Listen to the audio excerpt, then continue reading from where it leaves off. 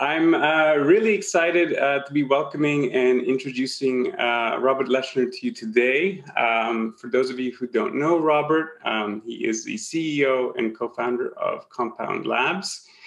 Compound, of course, is the decentralized lending platform running on Ethereum, which is frequently on the top of the DeFi list as of late. I believe recently it had over $15 billion worth of assets earning interest, which is obviously truly massive.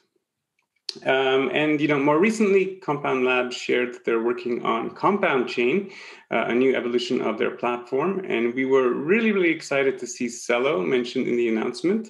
And so I am really looking forward to this talk. And so with that, I'm going to hand it over to Robert, and welcome again.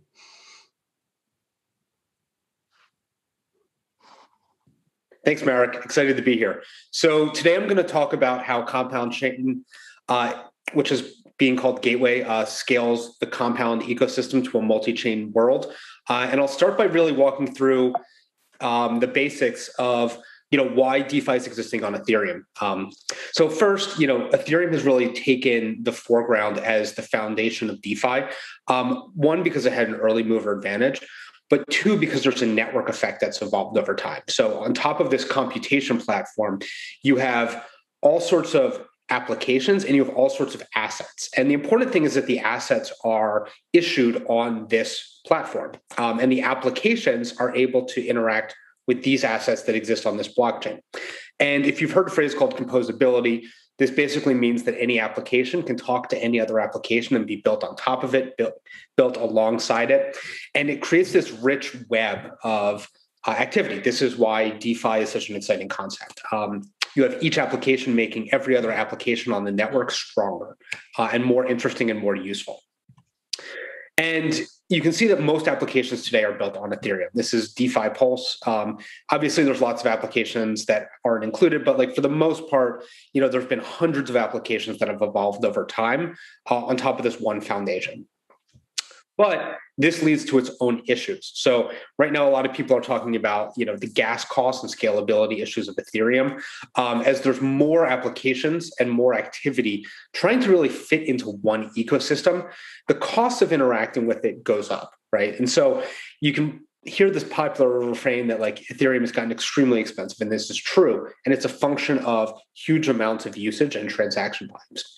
And so this is really, over the last, year or two set off in a lot of ways this search by users and developers for other platforms on which to build.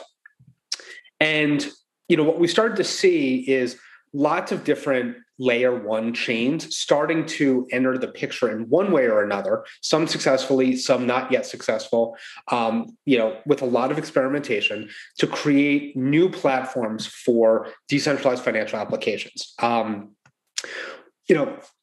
the last 6 months, we've started to see a very rapidly increasing amount of both assets and DeFi applications start to appear on other chains.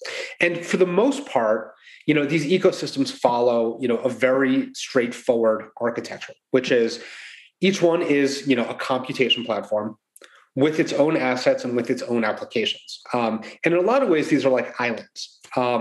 These are, fun islands. There's a lot of great assets and great applications on something like Binance Smart Chain. But in general, these, systems don't really talk to each other yet.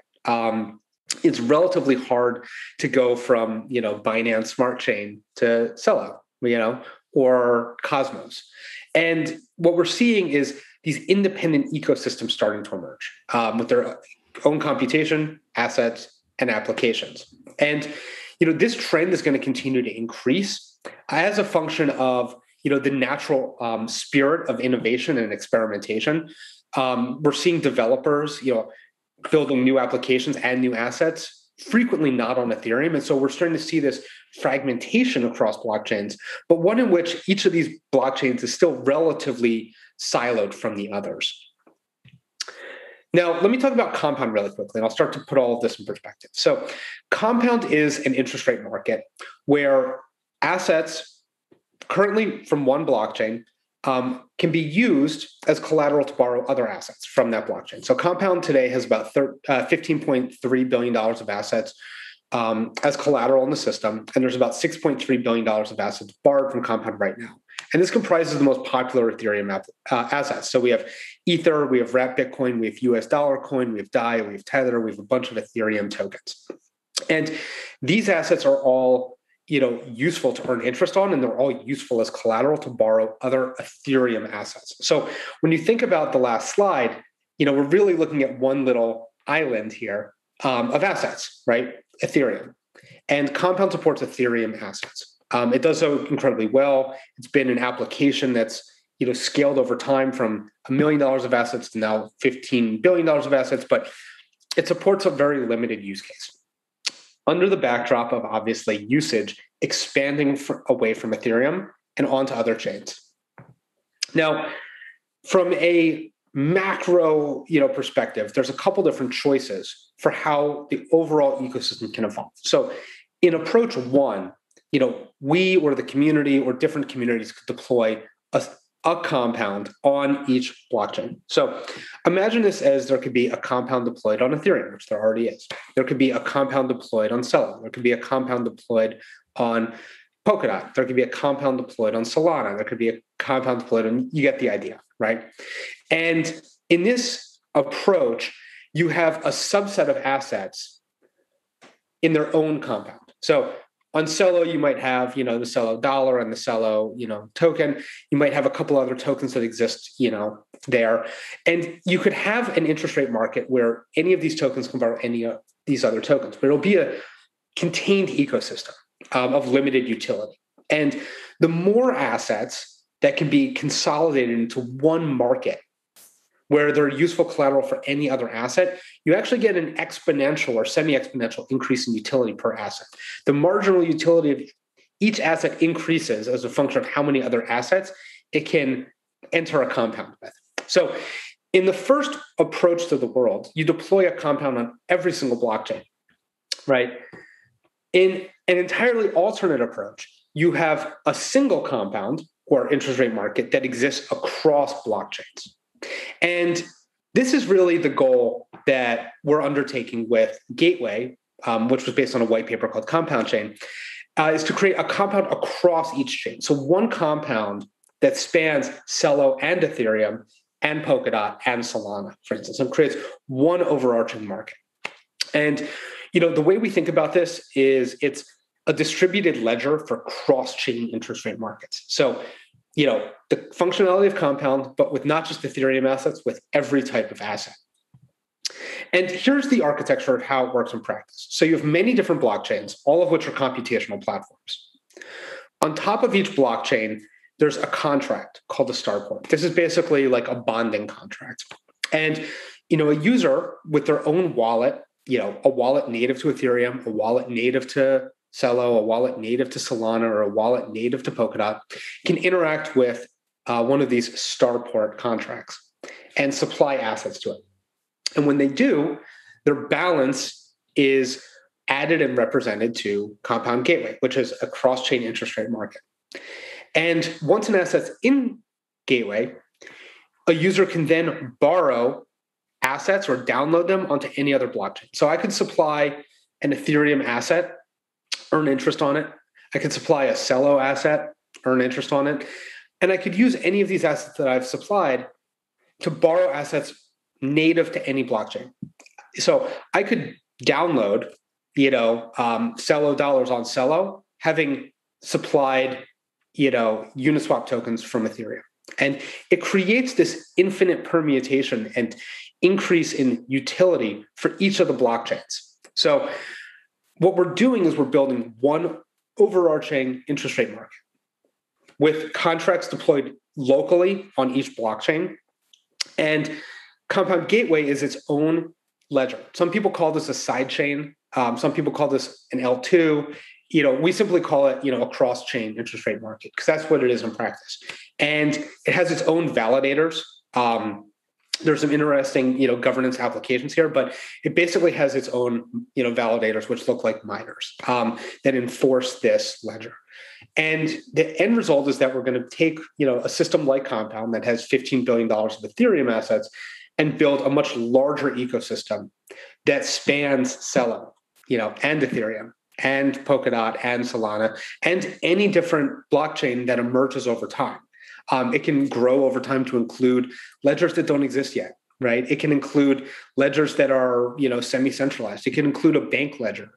There's a lot of different, interoperability that's going to emerge.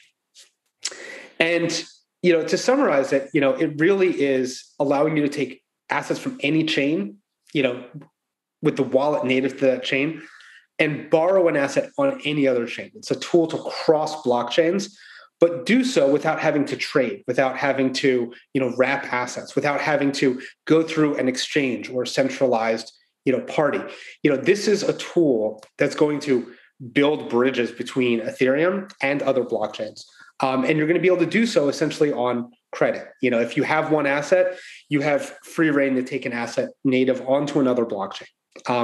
Hopefully, as this starts to emerge, we're actually going to see this facilitate new types of decentralized finance applications on each chain.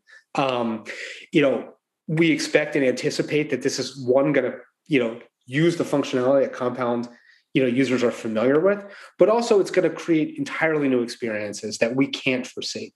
And so all of this right now is running on a gateway testnet. It's been running for a couple of weeks now. You can test this with one blockchain, Compound, but we're really looking forward to building starports on many different blockchains.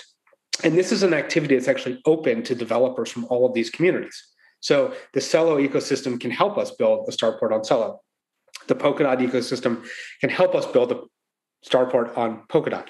And over time, it's going to create, much more of a web of DeFi for all of the integrated starports. And so this is Gateway. It's, a cross-chain interest rate market. Right now, it's being built starting with Ethereum, but it's going to scale to many different assets across many different blockchains.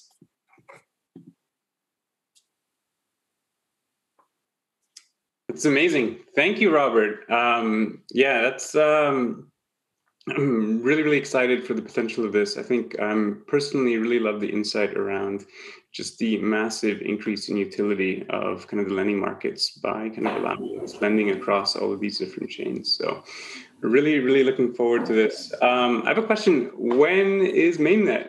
The obvious question. Yeah, great question. So right now things are on testnet and starting to run extremely smoothly. There's lots of community validators that are participating in this testnet. If I had to guess, it's probably something like, early Q3. And it's really a function of, when the community is ready. But, I think it's, probably 2 to 3 months away. That's awesome. Great. Well, it looks like we're at time, so I will hand it back to our MCs.